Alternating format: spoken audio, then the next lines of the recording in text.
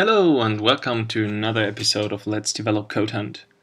I just realized that I already finished the first 11, or actually the first 12 sectors of CodeHunt, and that there's only 3 sectors left for me to do. So in fact I'm really looking forward to the promised extension of the default zone of CodeHunt, so that when I finish these 3 sectors I can work on something else.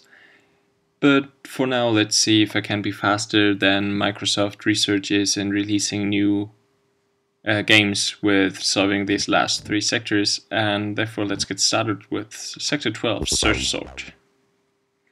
There's quite a few tasks here, actually 12 tasks in Sector 12, kind of fits. And of course I'm going to start with task 1.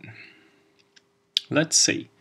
We get in an array of integers and integer, and we're supposed to return a 0 in case 32 never appears here, and a 1 if it appears one time, 2 if it appears 2 times. May that be? I'm not sure, just a wild guess, but let's try it out. So int result, I'm on Java by the way, yes I am. Int result equals 0 for int I equals 0. Actually, can I use a for each loop on arrays? I'm not really sure, but let's find out. And so I iterate over numbers, and in case that number equals to x, I increase the result by 1, and then of course in the end I return the result. Let's see if that works out, or if I missed the key idea of this thing.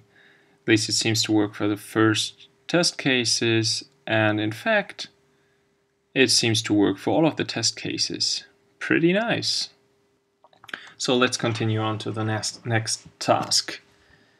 What do we have here? We get in an array of words this time and a string s, and we're supposed again to return some integer. So maybe it's the same idea. So for 1, 2, 3, 4, 5, 6, 7 occurrences of this string we return 7. For 2, 4, 6, 8 occurrences we return 8. For no occurrence at all we return 0. So this seems to follow the same pattern, which means that we again have int result equals 0 for string word in words if the word equals. Remember always to use equals on strings, because the equal sign doesn't work for checking string equality, and in case these are equals we return result, and of course we return result in the end. Let's see if that works out, or if this task is actually something different. Seems to work for 2 of the 3 test cases we've seen before. One was apparently skipped by the symbolic execution, and my confidence is increasing, and yes, I was right. We solved this task here and can continue on to the next task. So far I'm not really sure what this has to do with sorting, but at least the tasks are not too difficult, and I even get the full skill rating, even though I use loop solutions here in Java, where I could use some shorter link expressions on the C# side. Okay, next puzzle. Can you find the first index of x? By the way, something interesting, maybe you can drop a comment on this. I almost never read this little text here on top. I almost only read it if I can solve the tasks, and in that case there's mostly find the code snippet written here, like the default text. But here this time I actually read that there's something different, and it even might help, because I guess it describes the task pretty exactly.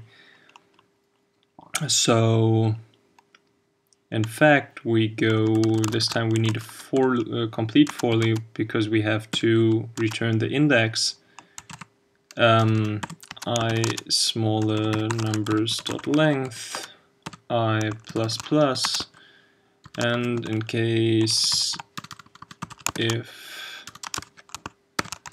numbers I equals, it's integers, so we can use the equality sign here, return I, otherwise return -1 probably, because in this case it never occurs, and there he returns -1. So let's see if that works out. And in fact, it does. These tasks are surprisingly easy. So let's continue on. Maybe let me have a look at the time. Yeah, I guess I can give the next task a try in this episode. So, looks quite familiar. Can you find the last index of x? So, yes, I guess I can. So for int I wish I had copied this from the previous task. Then it would be easier now. I bigger or equals than to 0, and I minus minus, and then I'm going to check if numbers I equals x. In that case I return I, if not, this never matches, I return -1, which is the correct solution.